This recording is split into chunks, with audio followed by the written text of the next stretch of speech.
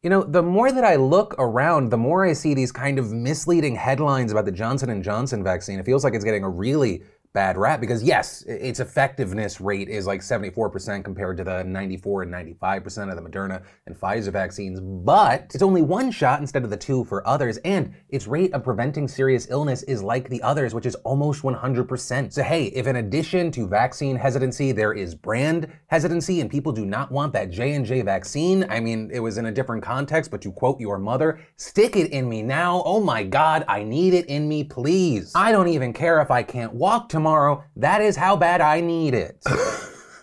Welcome back to the show. The first thing that we're going to talk about today is technically a celebrity story, but it's really just because they are celebrities, and the real issue, it's so weird. So you have Sofia Vergara, of course, famed actress, fantastic roller of R's. And the news that we're seeing today is that a Los Angeles court has ruled in her favor and against her ex-fiancé Nick Logan. And as far as what this lawsuit was about, her ex-fiancé was trying to use their embryos without her consent. And so the way this story goes is that these two were together until 2014 and had undergone in vitro fertilization within the year before their breakup. And Loeb has been fighting for permission to use those embryos on his own via a surrogate, with TMZ reporting that to do so, he tried to take custody of them through a trust and even named the embryos in a lawsuit. Also arguing in a Louisiana court that the embryos should be recognized as people with rights, which that court did reject though. Reports at that time said he might try to appeal. And now, according to court documents obtained by People magazine, an LA court has granted Vergara's request for a permanent injunction preventing him from using the embryos without her explicit written permission, citing the fact that both of them, right, this former couple previously signed an agreement that both parties would have to consent to use the embryos. Though their Loeb unsuccessfully tried to argue that he was under duress when he signed that contract. With this news, Loeb reportedly issued a statement where, oh wow, he said the judge, quote, was clearly influenced by Hollywood, which is a pattern I expose in my upcoming film. And I'm not gonna say the name because did you just try to plug your movie during a statement about a lawsuit where you're trying to use Sofia Vergara's what? Also saying essentially that what Sofia is doing here is intentionally killing babies. And then let's talk about NFTs. I'm gonna start with a story and then I'm gonna kind of tell you what I think about them. So tomorrow, Kings of Leon will become one of the first bands in history to release an album as an NFT, aka a non-fungible token. While NFTs have actually existed for a little while now, they've been popping up more and more in the news. Right, maybe you've seen some of the headlines like Grimes selling $6 million worth of NFTs as digital art. You also have creators like Logan Paul, who first sold $5 million worth of NFTs last month before then raking in another $880,000 from NFT sales. And with this news, understandably, you have many people confused, and when you're confused, you have people asking, okay, are these creators, including Logan Paul, scamming their fans? What is an NFT? What are these things? I mean, for example, if you look at a sales page for Logan Paul, some of his NFTs are public clips of Pokemon card pulls, with some of them selling for up to $20,000 with their descriptions reading, total mint of 3 NFTs for this moment. This product represents digital ownership of the NFT video of this moment only. This does not represent ownership in a card, a physical asset, or of the YouTube video, right? So ownership of the moment, but not actually like the copyright of the video. And so if you're still like, okay, but what the hell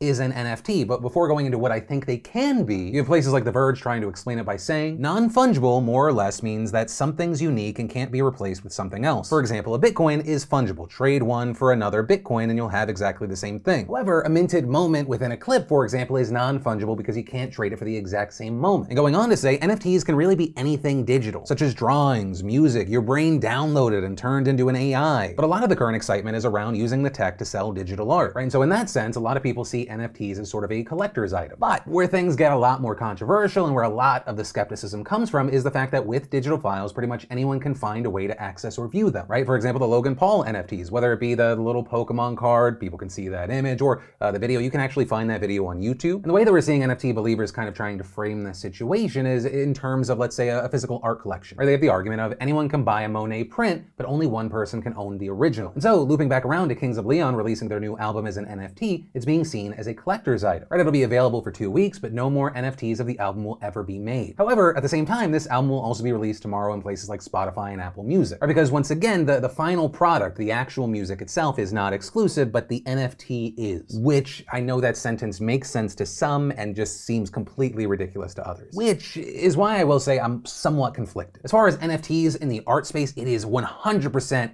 having a moment, and to see artists actually making money directly, I will always be happy. I don't know if there is a genuine future in it, but it makes me happy to see artists getting paid. Though, I will say every day we see another story, like for example, the famous auction house Christie's. They're selling an NFT, a digital piece of artwork that was exclusively minted for them. I believe the current bid is at $3.5 million with about a week left. Right, every day we see another story like that. It adds to the legitimacy, the potential future for this to be a continued avenue for artists. But, and I'll preface this as I'm not a financial advisor or any blah blah blah blah stipulations. Use your own mind. Where I do see NFTs being very interesting is if they can have a utility. Let's say, for example, you go to a live event, you had to pay for a ticket, or you're a part of a membership service that I launch in the next few months, and you hit your year milestone. By going to that place or being a part of that membership for a certain amount of time, you get an NFT. They're limited, they're exclusive. Maybe having that or a certain number of NFTs for a certain creator or a certain brand allow you access certain deals, things like that. And because you have an NFT, instead of just having the experience of going to a place or having,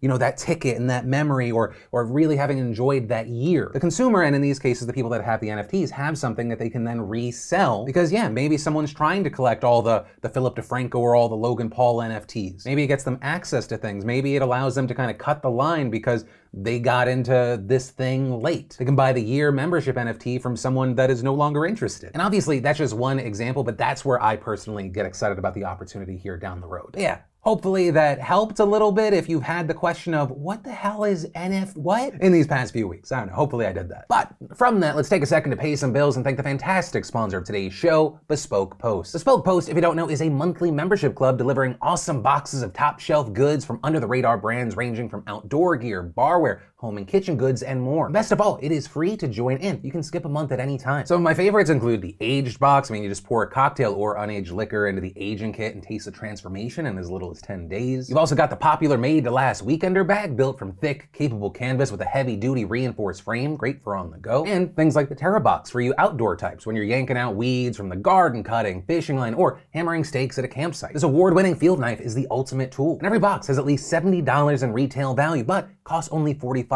And if you don't like the box assigned to you, you can always swap it for one of their other amazing boxes. So just click that link down below and take the quiz to help them pick the right box for you and get 20% off your first box when you enter in code DeFranco20 at checkout. Then let's talk about Arizona, because hot off the heels of deciding the future of America in this last general election, it appears that Arizona may be bringing to an end the only situation more important than the last general election, and that is Fortnite versus Google versus Apple. And this because the Arizona House of Representatives has passed a bill that could ultimately end up restoring Fortnite on Apple and Google's app stores. Right, and if you don't remember, back in August of last year, both companies booted Fortnite from their app stores after the game's developer, Epic Games, snuck in an update that allowed users to directly pay Epic for in-app purchases, which notably was a massive change from the officially sanctioned system that requires app developers to use Apple and Google's payment processing services. A system that, key thing here, charges developers up to 30% in commissions, something that Epic and others have criticized as monopolistic. But now, what we're seeing in Arizona is that if they pass this legislation, it would prevent app store operators from forcing developers to use a preferred payment system. However, that's only if the developers are based in the state and are able to maintain more than 1 million downloads a year, which does not currently include Epic Games because they're not based in Arizona, though, that said, the bill also covers users in Arizona from having to pay for apps through exclusive payment systems. So it's not immediately clear if that means developers outside Arizona can avoid paying commission fees when they sell something to a state resident. But even if this bill can't restore Fortnite on the app stores by itself, it could pave the way for legislation in more and more states. And actually, for example, similar bills have also been proposed in Georgia, Hawaii, and Minnesota. Or, I guess technically, Epic Games could move their offices to Arizona, which, I mean, would kind of be the ultimate fuck you. Like, I'm gonna move my entire business. Though, if you're able to get back in the app stores and not have to give 30%, I mean, that's a lot of V-Bucks. The move probably instantly pays for itself. But also, Arizona isn't the only state right now with very interesting and important legislation. In a completely different tier, we have South Carolina poised to approve a bill that would restart executions in the state and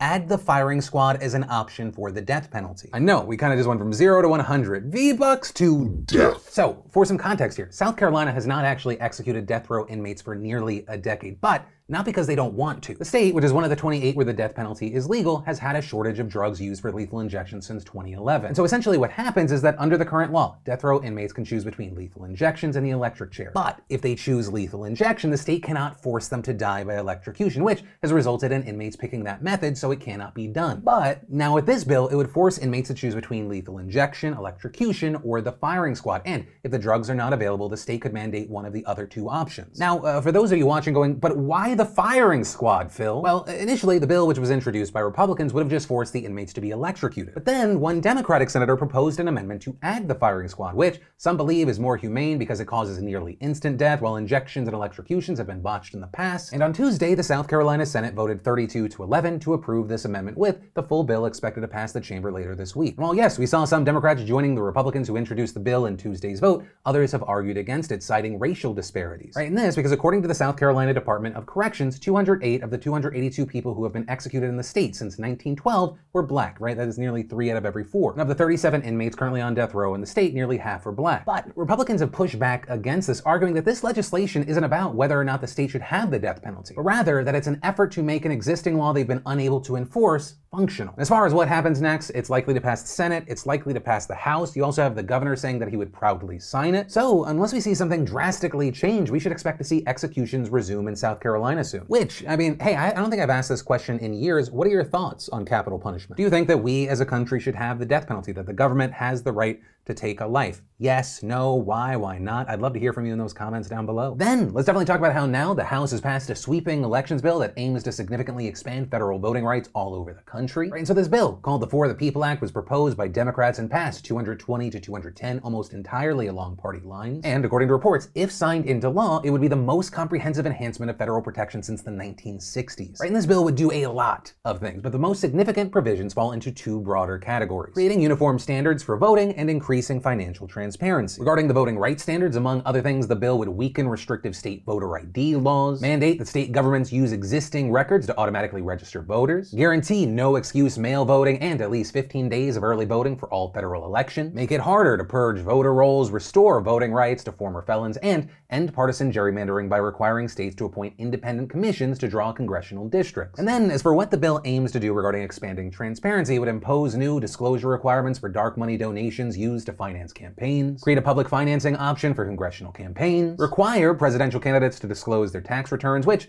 was kind of a standard but never a law, and require tech platforms to disclose political advertising information. Right, and with all of this, Democrats have argued that the legislation is essential to protecting and ensuring that all Americans have the right to vote. Something they argue is especially important right now because, as we talked about earlier this week, you have places like Georgia that are trying to pass restrictive election bills. And in general, we're seeing Republican-controlled state legislatures proposing tons of bills that would roll back voting access. This largely seen as a reaction to Trump's loss and efforts to undermine the election results by spreading misinformation about voter fraud. Something the Democrats, for their part, have described as a very transparent attempt by Republicans to consolidate their power because they know that they benefit from lower voter turnout. Thus, their strategy to win more races in the future is to simply make voting harder. Which is why we've seen things like House Speaker Nancy Pelosi saying, "Everything is at stake, we must win this race, this fight." But as far as if this bill actually has a chance, probably not, because even with this going to the Senate, I mean, the Senate back in 2019 struck down an almost nearly identical version of this bill. Even though the Democrats do have a razor-thin majority, right, 50-50 split, Kamala Harris can split the tie, you'd still need 10 Republicans to join all 50 Democrats to break the 60-vote legislative filibuster. And that is where I'm going to end today's show. Of course, I'd love to know your thoughts on this or any story that stood out to you today. Let me know what you're thinking in those comments down below. Also, as always, thank you for being a part of my daily dives in the news, subscribe and hitting the like button, all the good stuff. If you're looking for more to watch, I got more news coverage right here that you can check out. But with that said, of course, as always, my name's Philip DeFranco. You've just been filled in. I love yo faces, and I'll see you next time.